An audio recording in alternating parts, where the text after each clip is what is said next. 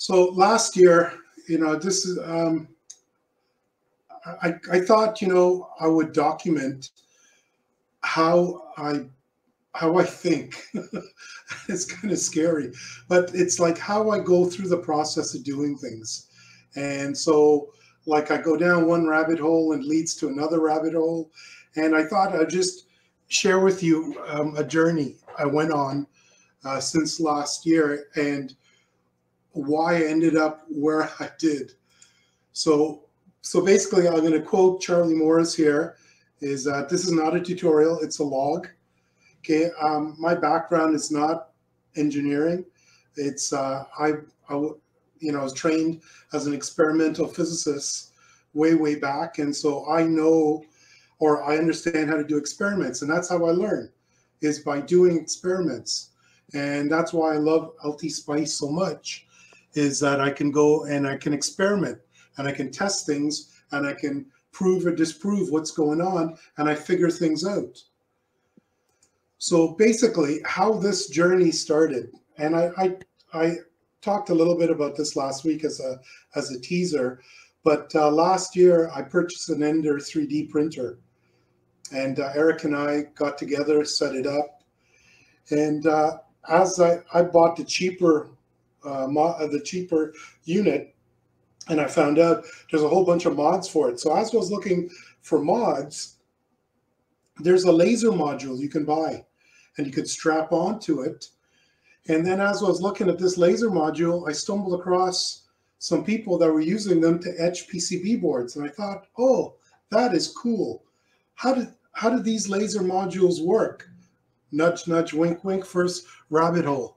So I started looking at this, and they use laser diodes here. And these laser diodes are typically low voltage, but higher current. And these modules, they use pulse width modulation to control the voltage. And so a lot of them, they use a buck converter to step down the voltage. So they take like a 12 volt feed, because most of these things, I think it's these extruders are run on 12 volts.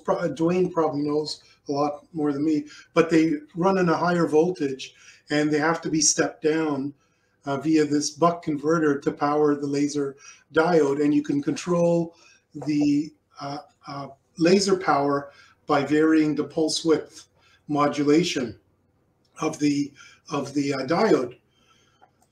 So this is a map of the rabbit holes I went down. So I first started looking at laser modules, and then they use buck converters. And I thought, hey, you know what? I've seen these buck converters all over the place. How do they work? So I tried, creating experiments, modeling it, and I couldn't get the damn thing to work. So that led me to go down the first rabbit hole of inductors, because these things are based on a inductor, and it's some of the things they were saying. It's something we all know. We hear, oh, an inductor is used to delay the current. It delays the phase, and it opposes changes in current, and it does anything it can to keep the voltage the same, and blah blah blah. And I was looking at that and going, what the heck does that mean? How does it do that? So rabbit hole number one. So the buck converter relies on a MOSFET. I couldn't make it work, so I had to go and figure out, okay, why can't this thing work with the MOSFETs I put in? So rabbit hole number two, and that had to do with a lot of the capacitance that are associated with MOSFETs. So once I, learned a little bit more about MOSFETs, Peter and I, Peter, what was this, 3 years ago, 2 years ago? We were it was a year before COVID. Yeah, we were working on this transceiver called the dueling 612, 612s, and it was based on two SA 612s mixers with a crystal filter amp in between, and it came out of a design by Pete Giuliano. And so we built this thing, and it worked. I was able to make contacts, but then I found out it was very, very dirty. The power amp is extremely dirty. So then I started revisiting the power amp of that design. And as I was doing that, that led me down 2 additional rabbit holes where to look at the purity of the power amp, I had to do an FFT and LTSpice. And I thought I knew how to do a FFT and LTSpice, but I didn't know jack. It's fairly complex. So I had to go back to first principles for FFT and refresh my memory about how it works. And the other powerful piece that came out of this was using LTSpice measurements to automate your measurements. Because going and running a simulation and going and measuring the peak-to-peak voltage for each amp, it's nonsense. So there are ways that you could automate your measurements, and you could run formulas, and you could do all kinds of things. So I was able to go and use that to characterize various power amps. So this is, so when I looked at the buck converter, okay, the way it works, and you guys may already know this, and if you do, you know, watch Netflix or something, but basically what it is, it's got a diode, and it only allows current to flow in one direction. It's got an inductor, and it's got a capacitor which charges, and then you've got your load. Okay, so the way it works, when it's open, there's nothing flowing. So you close it, current starts to flow. So, and I'm assuming current's going from minus to plus, from a low voltage to a higher voltage. So it's flowing this way, and it goes across the inductor, charges the capacitor, and makes it through the load. And everything you read says, oh, the inductor opposes the current, and so therefore it builds up a more positive charge on this side and a more negative charge on that side. And like, I'm scratching my head going, how the hell does it do that? So then when the switch is open, so now current stops flowing this way, and so now the diode, current flows through the diode, the inductor becomes a battery, minus to plus, current flows this way, and it's dumped into the load, and the capacitor also discharges as well. And you can see this here. So the blue line is when the switch is, when it's at 1. When the blue line here is at 1, the switch is closed. So here you can see the current coming up, and it's raising up through the inductor. The inductor is opposing it. Then when it reaches full charge, the switch is opened, and it starts discharging. And you repeat this over and over again, and you get a net current or a net voltage coming out. So the way I arrived at that was that I stumbled across this guy on the YouTube. He's a professor at this university here out of Arizona State or something like that. And so he had a lecture where he talks about these buck converters, and he does a design, and he says, okay, this is the parameters I want. You know, I want 36 volts in, I want 12 volts out. That's my switching frequency. That's my load, blah, blah, blah. That's how much ripple I want. And here's the equations, and here's what I'm going to come up with. So this design here, with these values, which I use, by the way, is going to produce 12 volts output, and it's going to produce 10 amps output. So I thought, okay, great. Let me simulate that in LTSpice. Now, I'll spoiler alert, I tried doing it with a MOSFET, and it didn't work. So what I did, I said, okay, well, let me check, see if it's the MOSFET. Again, I did an experiment. So I said, let me replace the MOSFET, and let me put a voltage control switch in, and let me see if I can get it to work. Because if this works with a voltage control switch, then I know it's a MOSFET problem. So I designed this experiment to go and test it out. And sure enough, it works. And it works perfectly. So I've got 2 plot planes here. And by the way, if you want to know how to do the 2 plot planes in LTSpice, you right-click on the plot area, and you select add a plot plane, and a second plot plane will come up, and you can put different plots in there for the same simulation.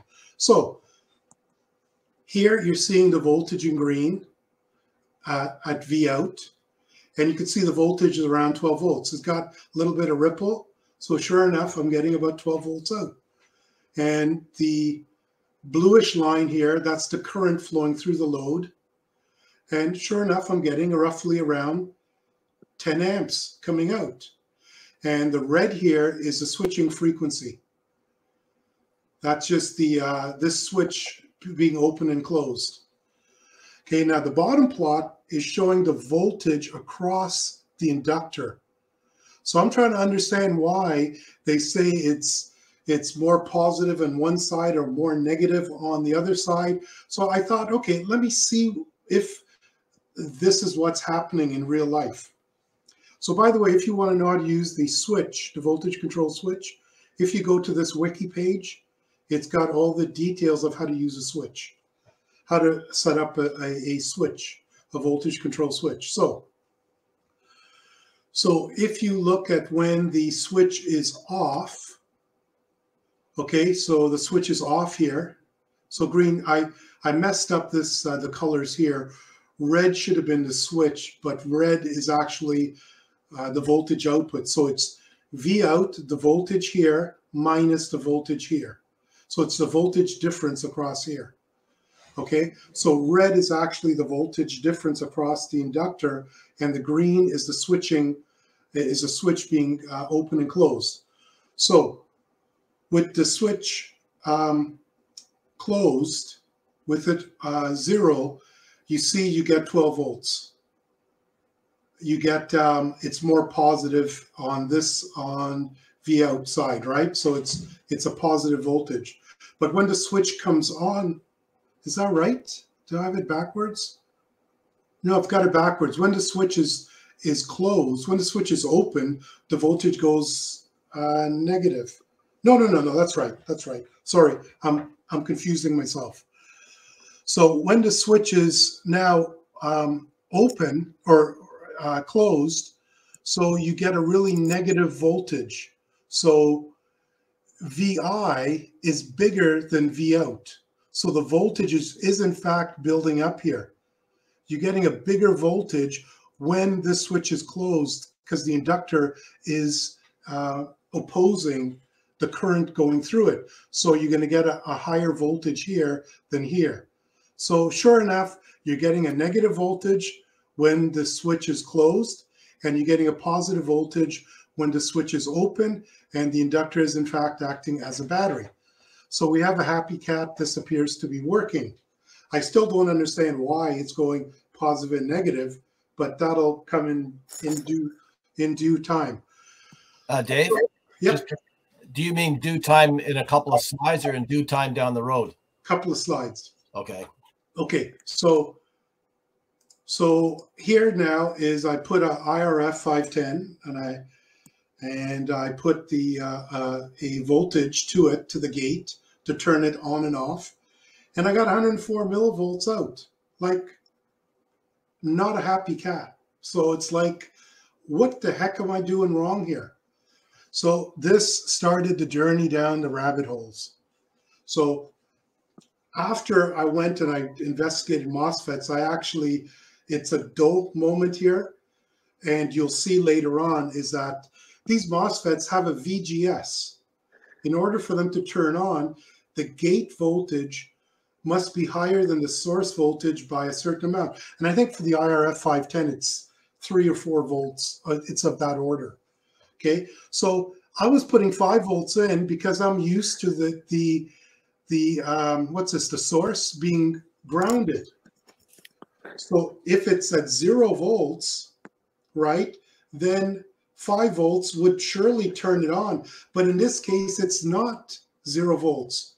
It's some voltage that's going across. So that's why this didn't work.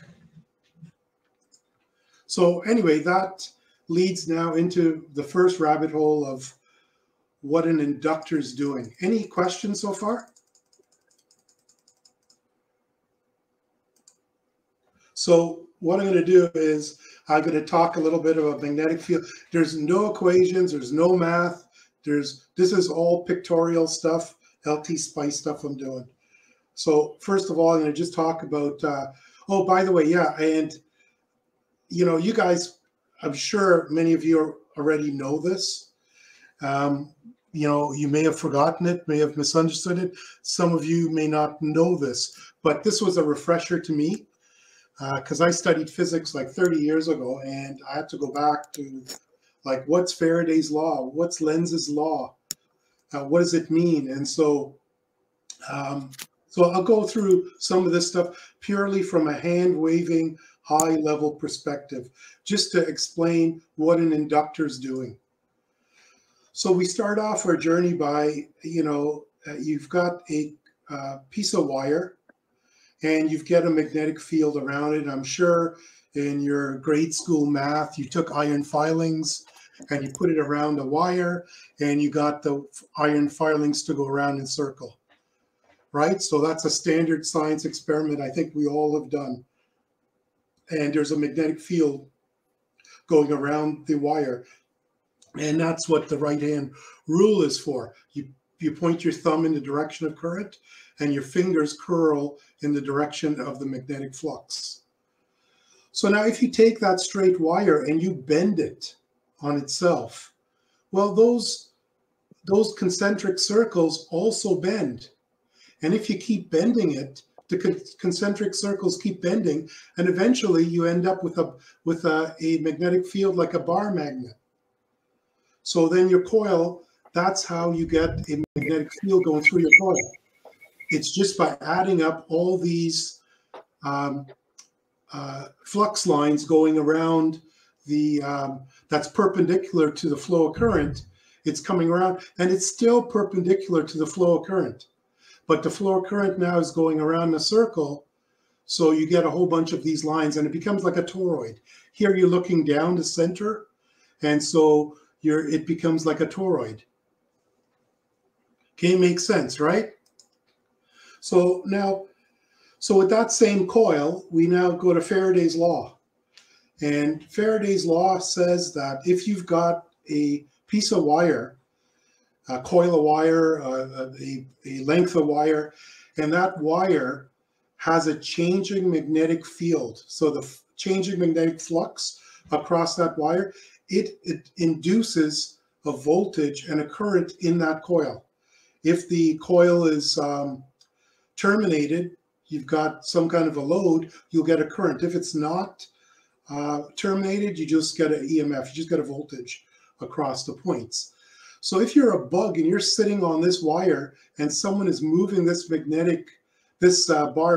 magnet towards you, you're going to be seeing these lines changing, because each one of these lines is a flux line, and you're seeing a changing magnetic field.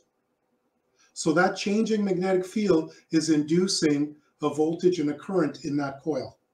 And that should come as no surprise, because that's how a generator works, right? You've got two magnets, and you've got some wire, and you spin it around, and it generates a current in that wire.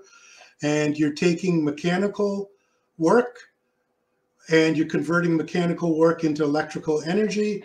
And Einstein and the boys are happy. You're not violating any laws in thermodynamics.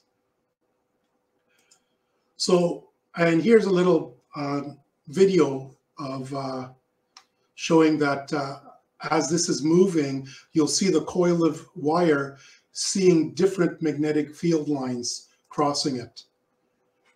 So as it's going, as these magnetic field lines are crossing the wires, it's inducing a voltage and a current in this coil of wire. If the coil is terminated, it's going to induce a current. Obviously, no current can flow if there's not a return path. Makes sense, right? Pretty straightforward stuff. No rocket science there. So this is the rock. Now we get to something a little bit more meat. So if you've got a coil and you've got a battery and you've got a switch, okay? If the switch is open, okay, there's no current flowing through this coil. So the current going through it is zero. When you close that switch, the current is going to go to, say, 1 amp. So because the current is going from 0 to 1 amp, the magnetic field in this coil is changing. The magnetic field has to change. Forget about imposing or any of that stuff. It's the current has to ramp up through the coil, and as it's ramping up, the coil, the magnetic field is growing. Now, as that magnetic field is growing, it's going to induce a voltage and a current in itself. So here, let me just show you the animation here. So you can see the currents flowing through, and you can see the field building up. The field's building, building, building, building, building. Now, as the field is building, those magnetic field lines are changing, and it's inducing a voltage and a current in this coil. Now, the thing to think about, okay, is which direction is that current going to flow in? And if you think about it, okay, the current, let's say the current is flowing this way. Okay, if it induces a voltage and a current, and the current is in the same direction as the original current, then you would get an increase in current, then you'd get an increase in field, you get another increase in current, you get another increase in field, and this thing would just go atomic. It would probably just explode. You're violating the laws of physics here. You're creating a perpetual motion machine. So the current has to oppose the field. It has to oppose it. It can't enhance the field because this thing would just run away. It's like a positive feedback loop, and it would just keep growing and growing and growing, and eventually the coil would melt, or you get so much current going through this coil it would blow up, or something nasty would happen. So what Lenz's law is saying that induction, when you induce that current and that voltage, it opposes the original current. So that's where that comes from, that you hear that a inductor imposes a current going through it. It's because of the field is growing, it's inducing, using Faraday's law, it's inducing another current, and that current, it's based on Lenz's law, it's impeding, it's opposing the original current. So in the case of decreasing, same thing applies. So, but in this case, the field now is shrinking, it's decreasing, the field is changing. Since the field is changing, it's going to induce a current, and it's going to induce a voltage in this coil. So here we turn off the switch. And so in this case, the current's going from, say, 1 amp to 0. The current has to decrease. So that decrease in current causes the field to decrease. And you can see here the field decreasing. And as that field is decreasing, it's inducing, by Faraday's law, it's inducing a current and a voltage in this coil. Now in this case, since the current is going in this direction, but the current is decreasing, the current, you could think of the current as negative. Okay, it's not really negative, but it's a negative decrease. So it's got to impose that, so the current is going to flow in the direction of this current. And that's why you hear that an inductor does whatever it can to keep the current the same. That's why. Okay, so in the two cases you've got, I've just got a couple more slides and I'm done. So in the case where the current is increasing, you're going from 0 to 1 amp, the field starts to increase by Faraday's law. You're inducing a current and a voltage in that, a voltage and a current in that coil. That current has to oppose this current. Because if it didn't, and it went in the same direction, then you'd have an increase in current, you'd have a bigger field, then you'd have more current, and it would just be a feedback loop, right? Same thing with the decreasing. So in this case, the current is decreasing, you've turned off the current, the current is decreasing. So now the current here, the decreasing field is going to generate a voltage and a current, which is going to oppose the change in current. So it's going to now produce a current in this direction, and that's why you need to have like I can't remember if it's called a snubber or a flyback diode, or there's some term for it where you got to put a diode across a relay coil. That's why, because that coil has got a magnetic field. When you turn it off, that shrinking field generates more current, and that current has to go somewhere.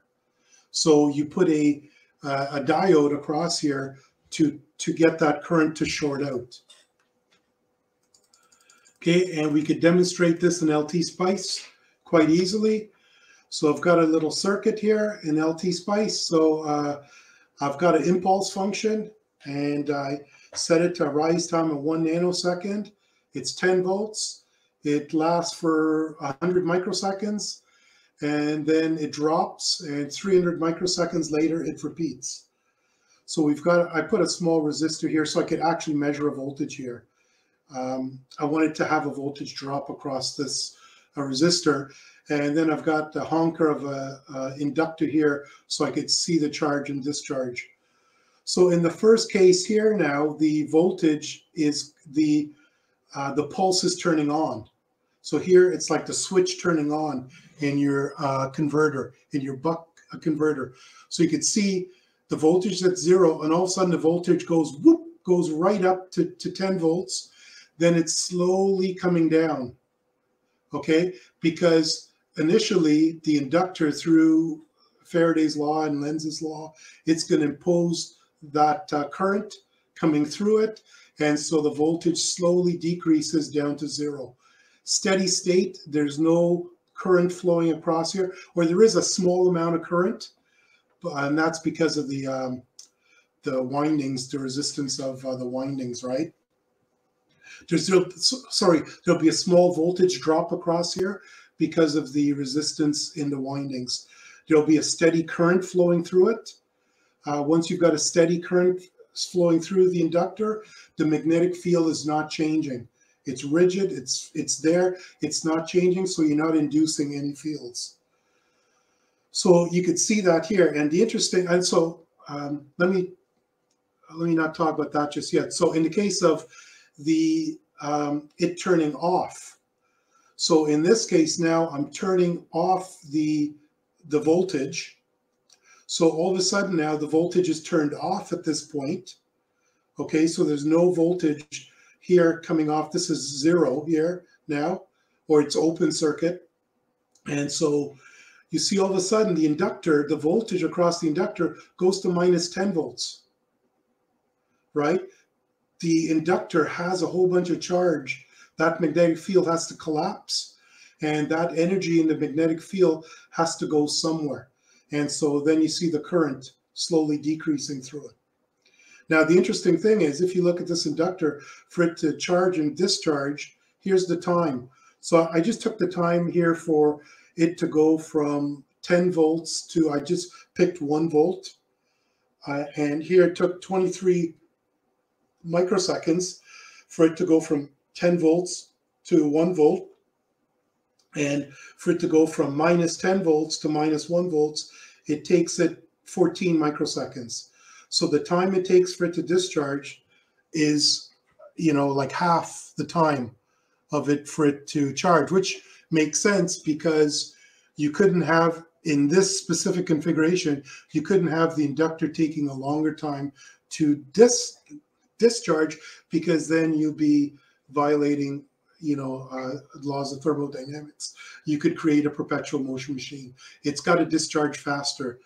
It's got to do with the having a reversible process, right? Something to do with having a reversible process. The process can't be 100%. You got to have losses. So that's why we get a positive and negative across the inductor when this is closed. And when it's open, that's why we get a negative. The polarity switches around. Not the polarity, but the voltage difference across the inductor is greater on this side when the switch is open, and when the switch is closed, the voltage is higher in this side and lower in this side. So that's it. So the next rabbit hole will be MOSFETs, and I'll save that for another time.